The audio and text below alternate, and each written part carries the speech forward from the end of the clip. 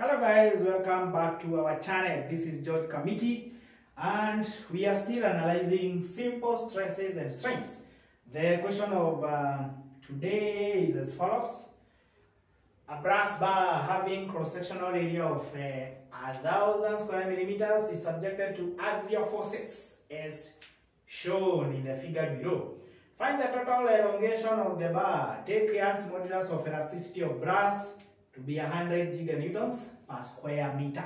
So this is the brass bar section, and you can see that the bar is loaded as we have shown in that diagram. Then the brass bar have got three sections. We have section A, B as well as section C. The first section have got a length of 0.6 meters. The second section 1 meter, and the third section, that is section C, a length of 1.2 meters. Now we are supposed to separate these three sections and put the loads in such a way that they are in equilibrium. And in this case, I have already separated the sections, but I'm going to explain how we come about the loads subjected on each and every section. If you haven't yet subscribed, hit that subscription button. Good. Now, back to our question. When you look at section A, you will find that it is subjected to a tensile rod of 50 kilonewtons. And therefore, for equilibrium purposes, it means that the other end, that is the right-hand side end, should also be subjected to a tensile load of 50 kilonewtons. Section B. Section B will be loaded by a compressive load of 30 kilonewtons on both sides. And the way we get it is, when we look at this part here, we have a load of 80 kilonewtons. On this side, we have a load of 50 kilonewtons. Therefore, the resultant force will be 80 minus 50 kilonewtons, which will give us 30 kilonewtons. Remember, force or forces are vector quantities. They have both direction and magnitude. So the arrow shows, or usually show, the direction of action of the force. Therefore, this load of 80 kilonewtons is acting towards the right. This one is acting towards the left. The resultant will be 80 minus 50 to get 30 kilonewtons. And you can also prove that by adding these two forces, 10 plus 20, since they are acting towards the same direction, to get 30 kilonewtons. Section C, we got a compressive load of 10 kilonewtons here, meaning that on the left hand side it should also be 10 kilonewtons for equilibrium purposes. We must put the section in equilibrium. You can also get the same value of the load on the left hand side by taking this 80 minus the sum of 50 plus 20. Since 20 kilonewtons and 50 kilonewtons are acting towards the same direction, meaning that their resultant force is 70 kilonewtons, 50 plus 20. So this one is acting in the opposite direction of the two, and therefore 80 minus 70, that gives you 10 kilonewtons. Now, after putting the three sections in equilibrium, the next thing will be getting into serious business, finding the total elongation of the bar. Now, we notice that Young's modulus of elasticity is given by the ratio of stress to strain. And we also know that stress is given by load divided by cross-sectional area. We also know that strain is given by the ratio of change in length divided by the original length. So when we substitute stress and strain in this formula, we are going to have Young's modulus of elasticity being given by stress, which is load over area. Therefore, P over A, we divide this by strain, which is change in length divided by the original length. And therefore, the Young's modulus of elasticity will be given by load times length divided by area times the change in length. Going to have the reciprocal of that. So making change in L the subject of this equation, we are going to have change in length is equals load times length divided by area times the Young's modulus of elasticity. So this is the formula we are going to use. Now let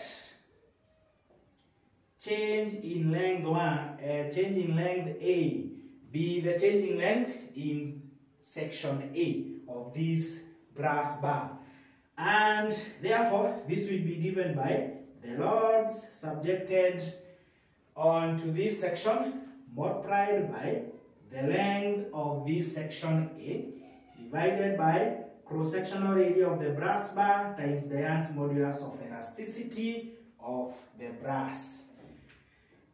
Then the change in length in section B will be given by load subjected on section B times the length of section B divided by area of the brass section multiplied by the Young's modulus of elasticity of brass.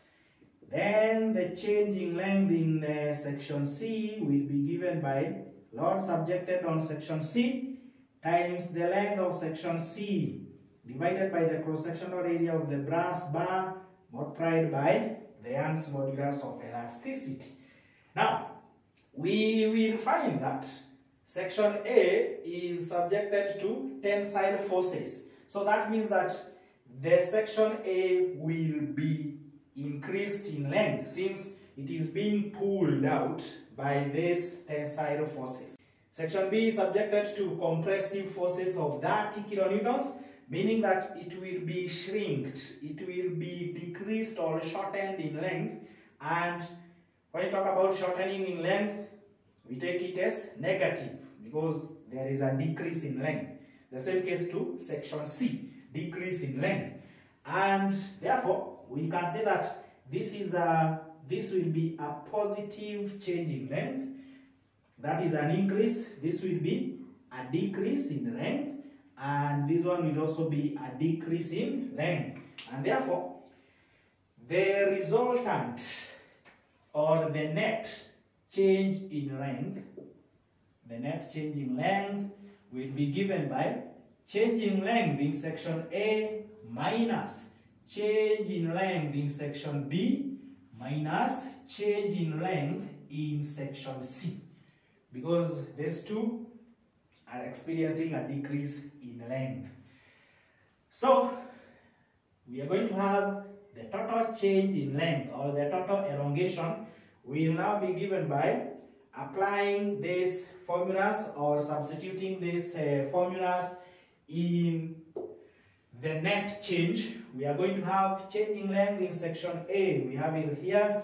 That's going to be load times length divided by area times the Young's modulus of elasticity minus load times length of section B divided by area times the Young's modulus of elasticity minus load in section C, length of section C divided by area times Young's modulus of elasticity. Since A and E are common all through, we are going to factor them out to make our calculation easy or simple. Therefore, the change in length is going to be 1 divided by area times Young's modulus of elasticity into PA times LA minus PB times LB minus PC times LC.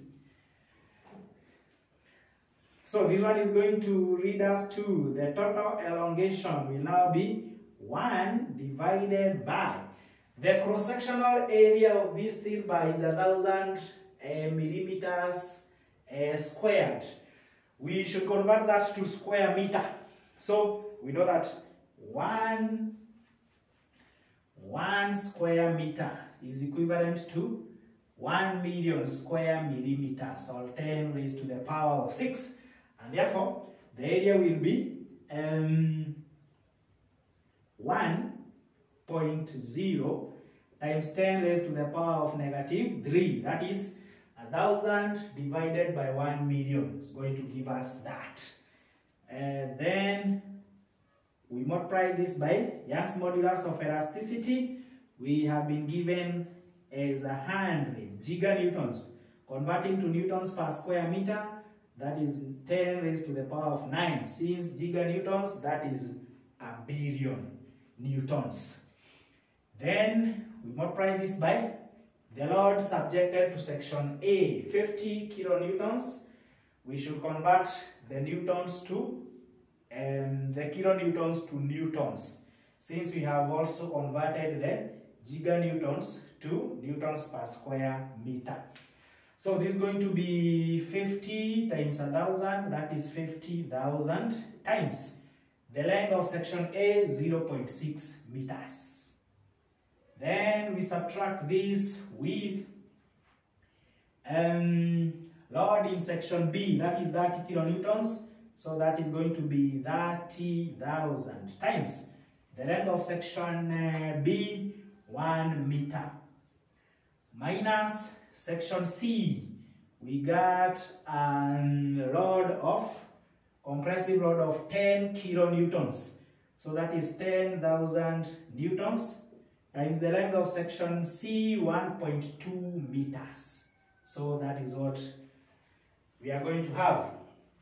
Now this is going to give us 1 divided by, when we multiply all these, 1 times 10 raised to the power of negative 3 times 100 times 10 raised to the power of 9, that's going to give us 100 times 10 raised to the power of 6 into 50,000 times 0.6, that's going to give us 30,000.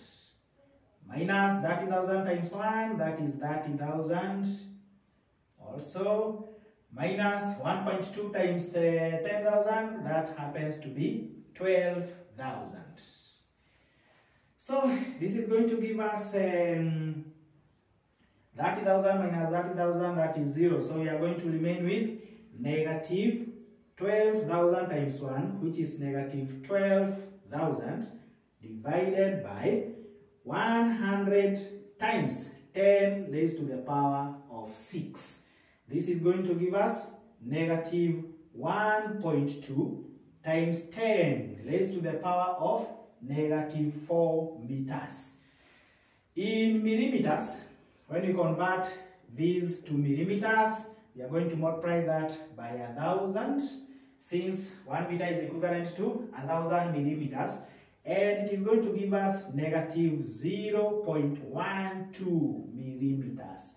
Now, the negative sign means that the total elongation will be a decrease in length. Therefore, the brass bar will be shortened, or it will decrease in length by 0.12 millimeters. And therefore, the total decrease, or the total elongation, will be a decrease in length. So a decrease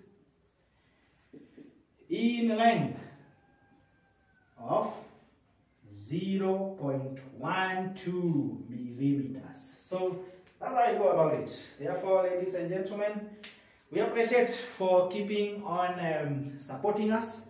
If you are not yet a subscriber, please consider hitting the subscription button, and we are going to appreciate. Let's meet in yet another lesson.